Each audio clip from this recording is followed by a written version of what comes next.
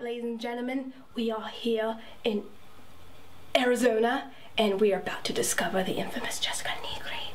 I think I found her in here. Let's go check it out. I'm just kidding. I actually don't know what I'm doing now. Earlier, and now I don't know what my quest is.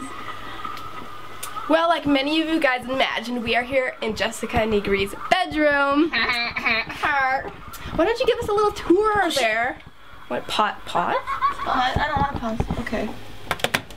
Sorry. A tour? Okay. Yeah, let's check it out.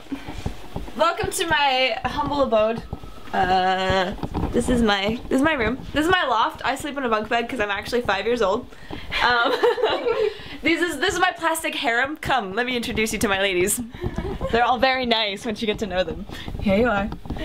We've got Queensblade, Panty and Stocking, Wonder Woman. I don't know what that's from. Supergirl, Batgirl, High School of the Dead, Magical Girl, something something. I don't know what that one's from.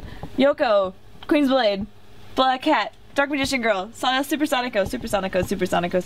I really like Supersonico. Castle Crashers, Dark Magician Girl, Harley Quinn, Samus. Oh, I can't remember her name right now. This is an original artwork piece by Shunya Yamashita, which is the guy that does all of the drawings for all the Kotobukiya things. Yeah, I don't know. They all have large boobies! Oh my god, I think boobs are are like... Is that a requirement to get on that shelf? Like boobs are my favorite thing. Yeah, all my girls... Actually, no, that's not a requirement to get on that shelf, because I think my bustiest girls are over here. Come look at my busty girls.